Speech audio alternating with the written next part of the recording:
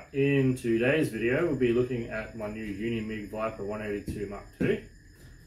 This video will just be a very quick sort of unboxing, show what's inside it. The next video will be a bit more about the setup, getting it all working, and a few test welds, and we'll see how we go with it. So without further ado, we'll just crack open the box and see what comes in here. Alright, so first thing off the bat I see is the included regulator. It's a very sturdy, nice looking regulator that you're handy to have straight up included.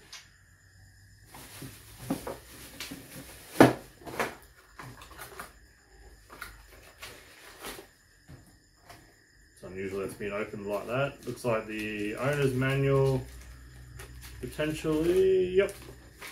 So that's all about the regulator and how to use it and set it all up. So that's a bit interesting. Must have thrown out of the box and shipping.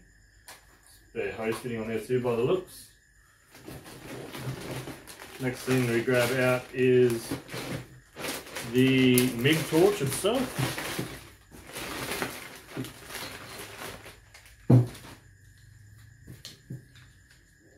Everything just feels really sturdy, heavy duty. It's got a big ball socket on there.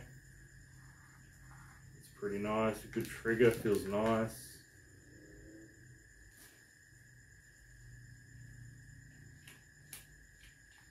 It feels very sturdy, quality sort of iron. This is my first sort of proper welder. I've had your cheapo sort of SIG welds and stuff like that from Super Cheap and whatnot, which they work alright for a purpose, but I decided to finally sort of get something a little bit more decent.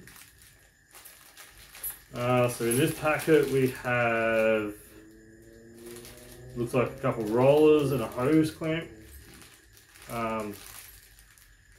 We've got a 0.9 roller, 0.9, so that's a 0.9U roller, 0.9B roller, and a 0.8K roller with two clamps, and I'm not 100% sure what the other one is, but we'll get closer and have a look at that in a second, see what it is. This is the stick welding torch. Very sturdy again.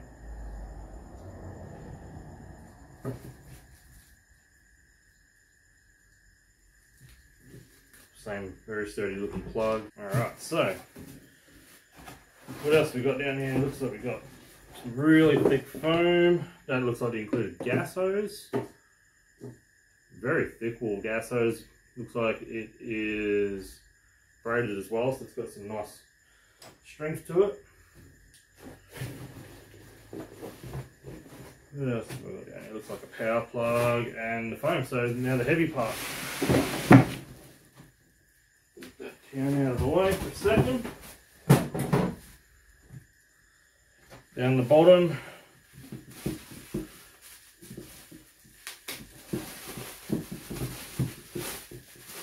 we have the earth clamp, and this is a double-sided earth clamp, so it actually has the braid that goes across the middle to connect both sides together. Really good quality to see that. And the plug. And then the full instruction and owner's manual. So we'll have to have a go through that, make sure we read it up, make sure we're doing everything the way we're supposed to. So get the box down out of the way, and we'll grab out the actual welder itself.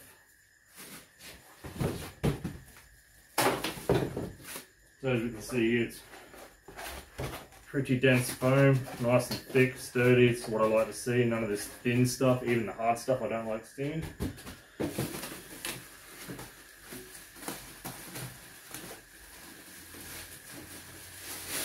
Put this up out of here.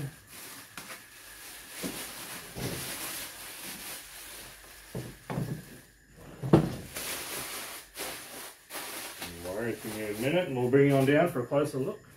Okay, so this is the front of the welder. These are the, well, I call them the infinity dials. There's no hard settings, it's just in between, so you can fine tune it as much as you like. There's your connections down there. That's what the spool gun connector looks like, which is the one thing that I struggled to actually find online as to what plug that actually was. So now I know what that is, I'll be able to order my spool gun.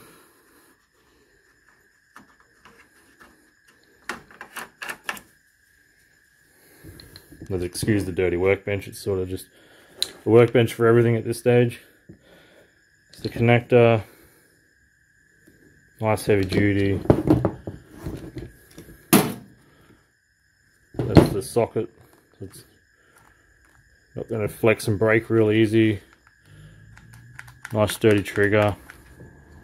Very nice sturdy feeling gun. Doesn't feel cheap like some of the other ones. That's the earth clamp. It's got the braid in the middle to connect both sides, so you get really good connection on that one. That's the stick torch. Pretty straightforward. I don't know if I'll ever really be using that, but it's good to have just in case. You never know, might get some heavy duty stuff one day. This is the included Unimig regulator.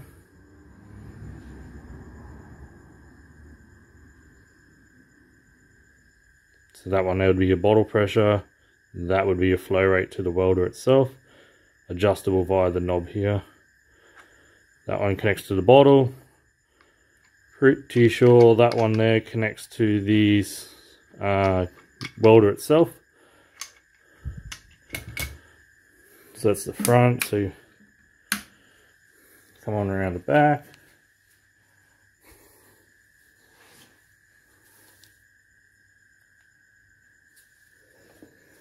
That's the gas in, power lead.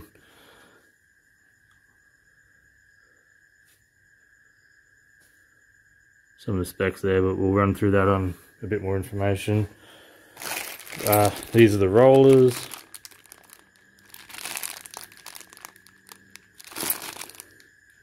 So that's a 0.8 V roller. It's a 0.9 U roller. So what that means is, so this one in here is V groove. This one here's got a U-shaped groove. And this one's a 0.9K, which I'm pretty sure is the flux core roller.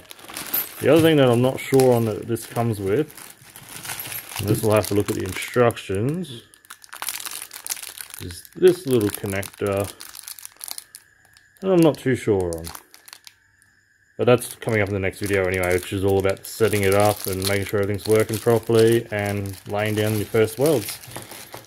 So that should do it for this one. Actually, one part first. Let's pop open the side and have a quick look inside.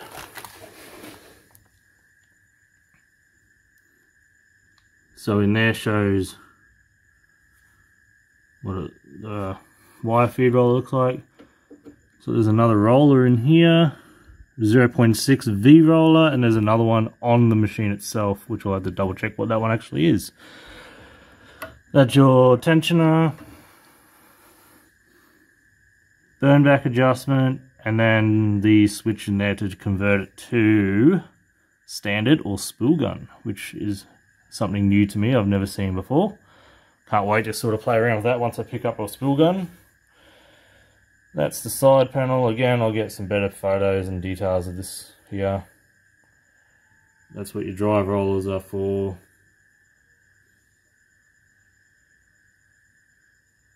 So I'll get some better pictures and stuff of that. That's your polarity setup. But I'll leave that for the next video. This is just a very quick unboxing and overlook. So just stay tuned. The next video will come out soon when I have this all set up. I just got to pick up a gas cylinder, which has been a little bit difficult to get, but I'll have one soon. It's on order. That's it for now.